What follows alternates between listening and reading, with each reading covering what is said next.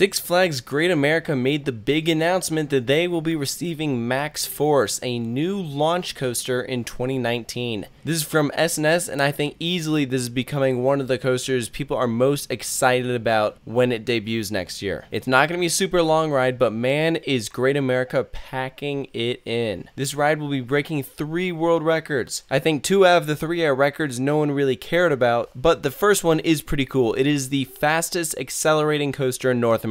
That is awesome. It'll go from 0 to 78 miles per hour in less than 2 seconds. That is stupid fast. To put that in perspective, Do to Donpa at Fuji Q Highland goes 0 to 111 in 1.6 seconds. That has the record for the world's fastest acceleration, so that is over 30 miles per hour faster. But what this is more similar to is Hypersonic XLC at King's Dominion. That went 0 to 80 miles per hour in 1.8 seconds. Like I said, this is going 0 to 78 in less than 2 seconds, meaning it's probably around 1.8. So in other words, it's going to have approximately the same feeling you got if you ever got around to riding Hypersonic XLC. And that ride, while it was at King's Dominion, it was also by S&S, and like Maxx Force, it had a pretty short layout. This ride, the launch, is definitely going to be the highlight, but it's going to do some pretty cool stuff as well. The second 2 records it breaks is the tallest double inversion in the world, so it's not the tallest inversion in the world, but it's the tallest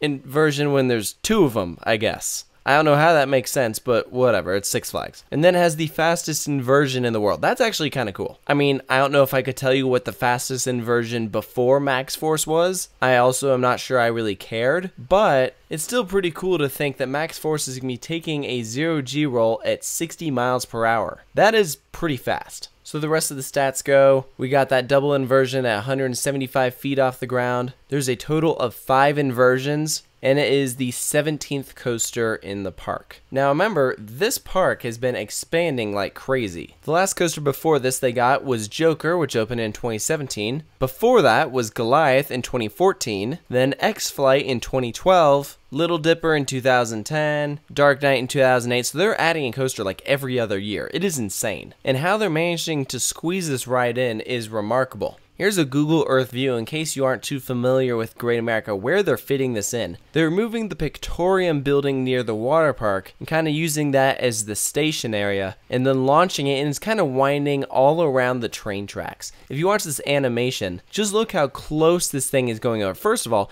it is going to launch underneath the train tracks, and then it is going to be flying over it. So now suddenly everyone is going to be wanting to ride the train, 1, to film construction updates while this is being built, and then 2, to get footage of it once it's actually open. So that's pretty incredible. The ride is really kind of tucked in between Whizzer and Raging Bull. That double inversion is right near Raging Bull's first turnaround. So it's pretty cool what they're doing here. 2019 is really shaping up to be the year of the launch coaster. And S&S is debuting 2 new coasters in America, and both of them look pretty cool. Steel Curtain, which breaks the record for most inversions in America, and then this breaks the fastest acceleration record. Now, I'm a little worried because S&S coasters have somewhat built up a reputation for experiencing a lot of downtime in the past, so I really hope that this coaster, we don't really see that as an issue. It is a compressed air launch, which is kind of notorious for causing issues, and when you pair them up with Six Flags, I just don't know what kind of ratio we're looking at with uptime versus downtime. I really do hope for the best, but man, I am kind of worried about it. But it is still cool to see that we are seeing a compressed air launch coaster come to America when I can't even remember the last time we had one. Gosh, must have been Hypersonic XLC, and that thing closed years ago. So this is pretty amazing. These launches are forceful. This ride is going to be forceful. You're going to be launching straight out, go over this, what will probably be like an ejector bunny hill, straight up 175 feet into a double inversion. That's kind of giving me Carnon vibes, how that thing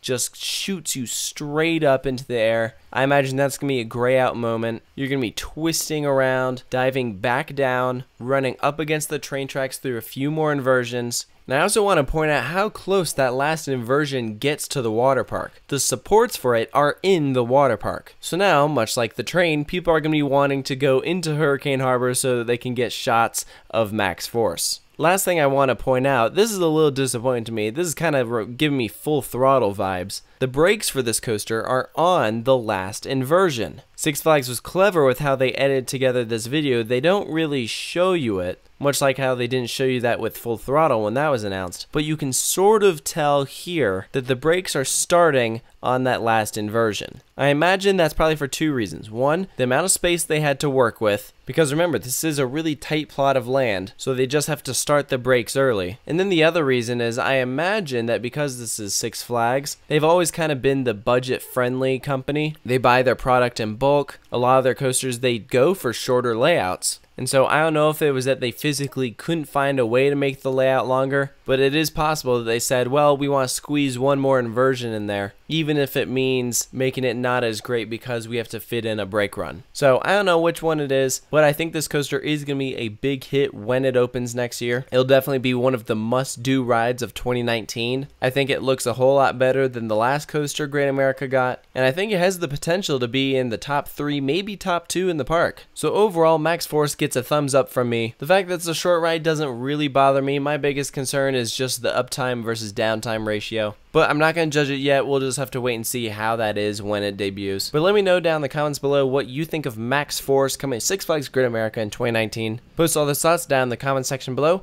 Of course, stay tuned for more analyses coming soon to Coaster Studios.